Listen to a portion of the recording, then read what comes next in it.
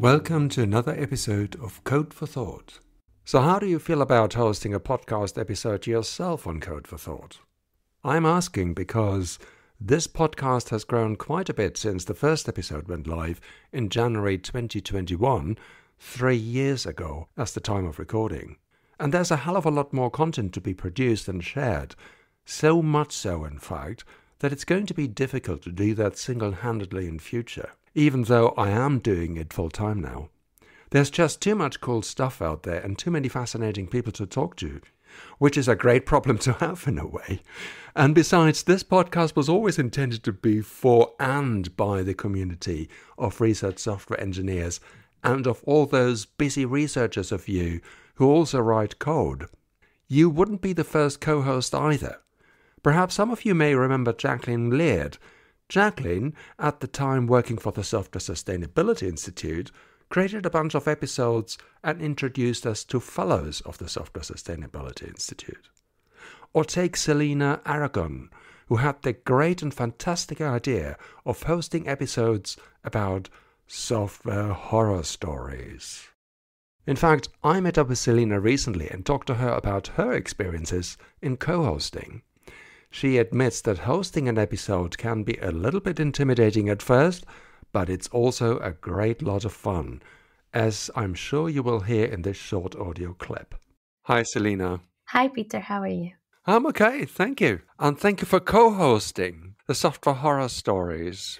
I think the whole idea came from one of the collaboration workshop ideas of Colleen Saucy and I think Patricia Hartrick as well, and a few others that came up with this coding confessions idea. And the whole thing is to try and normalize mistakes in academia and in research software. And I thought it was a nice idea to try and capture some stories and try to help them transmit that message. But yeah, I mean, in terms of hosting those specific episodes, it was a lot of fun because obviously you get to talk to people before recording the episode and kind of discuss a little bit of what their experience has been and discuss which example, because there were often many examples, which example would be the best to record and to present to our audience. So how was it for you then, co-hosting? Was it a little bit intimidating or? Yeah, it was definitely intimidating at first. I've never done anything like that before. And I don't necessarily have an extrovert personality either. But I found that it was really good once you get past that first kind of intimidating stage of pressing the record button and start having a conversation. Then really it's just having a conversation and trying to have fun. And what I really enjoyed was the ability to speak to many people about different things that they do. That has been an enriching experience, and I am going to miss it. Well, maybe you can come back. But if you were to give any advice to other people, what would you say? What are the kind of tips you'd give? I would say it's very important to prepare and to think about the questions carefully that you want to ask your hosts. You have to allow for a little bit of kind of ad hoc conversation to happen and follow the flow, but having some prepared questions can be very helpful, especially to overcome that kind of first intimidating stage. The other thing I would say is to have like a little icebreaker with the person that you're interviewing in the first few minutes that when you're not recording, because it can be quite hard to get into a conversation kind of straight off, especially one that you know is going to be recorded. So it's a good idea to help them kind of get their tongue going. And hours. Exactly.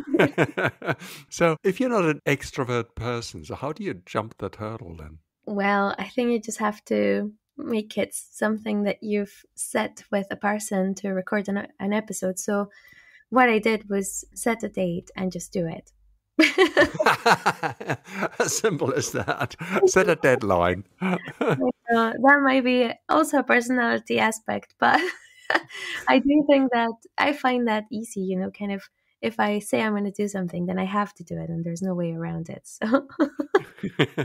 Okay. Well, thanks, Selina. And I hope you'll be back. Yeah, I'm sure that people want to hear more about software horror stories. I'm sure there are plenty of them around. There's definitely plenty, and I hope I can come back when I have a little bit more time. Well, I certainly hope Selina will give us a few more of her favorite software horror stories in future.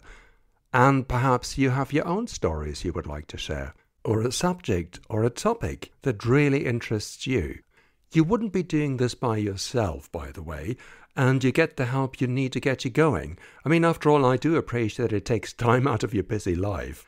It is a little bit of effort, but at the same time, I find it extremely rewarding. So if you want to share your ideas about an episode, or you want to host an episode, or perhaps more than one, I'd like to hear from you.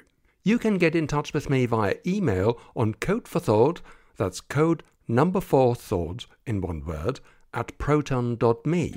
Other ways to reach me are the RSE Slack channels for the UK and the US, or my account on Mastodon. You'll find all the contact details in the episode notes. So, let's get your creative juices flowing and get in touch.